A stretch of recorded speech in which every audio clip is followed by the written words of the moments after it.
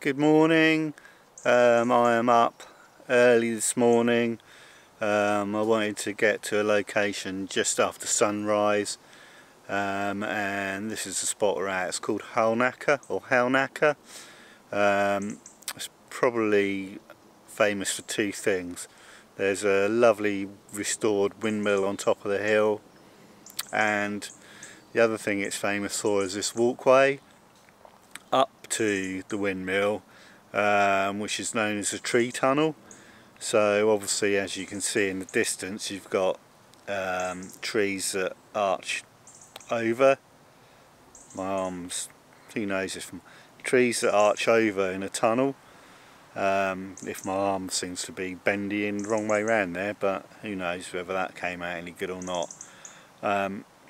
What I'll do is I'll turn around and point the camera at it properly so you can see exactly what it looks like a bit better. Right, the light is starting to come through the trees exactly how I wanted. I'm going to place my camera in front of this patch of light here and aim it up towards the light at the end of the tunnel up there. Hopefully get the leaves and trees arching over lovely. So let's take that shot and see what we end up with. Oh, it'll be a pan.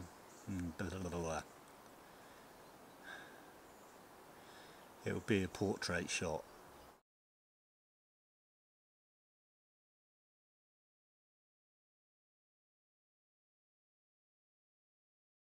The thing with mushrooms is you've got to basically walk around looking at the ground all the time, because they grow on like mouldy, mossy old tree stumps like this. There's some mushrooms here. I've actually found this spot here, so I think I'm going to spend a bit of time here because I've seen some compositions that I think we can capture here with a bit of effort. So let's give it a go.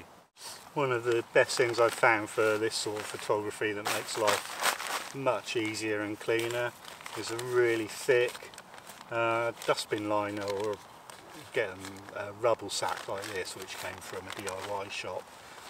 They don't obviously last forever and they do eventually get holes in, but just means you don't go home covered in mud from kneeling on the ground all the time. I've just had a massive panic. I thought I'd broken either the camera or the lens because everything I was shooting was out of focus, and then I realised I must have knocked the diopter somehow.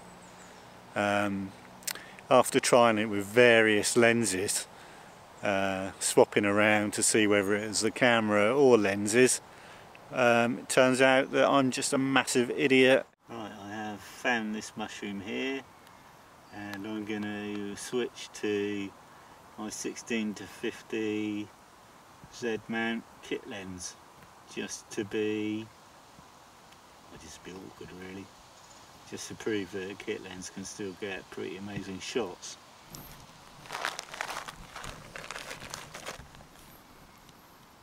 Got my little light on the, throwing some light to the underside of the mushroom. I am going to shoot this at 50mm and probably go for a portrait orientation and try and get the mushroom to fill the shot as much as possible. I think there's also a nice shot here with that mushroom in the foreground and the other ones in the background, so let's try this shot as well. Oh, it's amazing when you start looking, you can't stop seeing. I found this little guy here.